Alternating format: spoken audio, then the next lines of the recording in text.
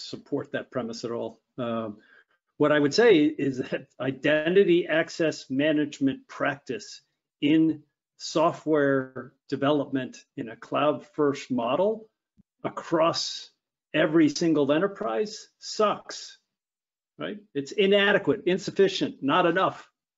And that's every enterprise. And so we all have, every enterprise has to step up and deal with that challenge. And that's not necessarily unique to SolarWinds. Yeah, Michael, your thoughts? Yeah, we see that across the board, right? And I know Jim used the word DevOps.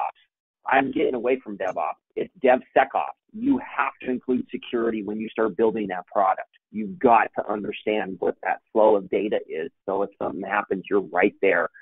So yeah, I think that's the first thing we need to do is make sure SDLC, that software development lifecycle, we know what's going on with there, and we're building a software platform that's going to work and it's going to be secure. But that starts at the beginning. That starts at the beginning of that DevSecOps. I totally agree with Jim. Yeah, I'm in line with you guys. Thank you so much to the speakers. Extremely grateful and honored to have you in this discussion, and to all the audience. We were full today. There were people who weren't able to join us. So that is great. It was a very exciting session, and I think it was houseful till almost the end.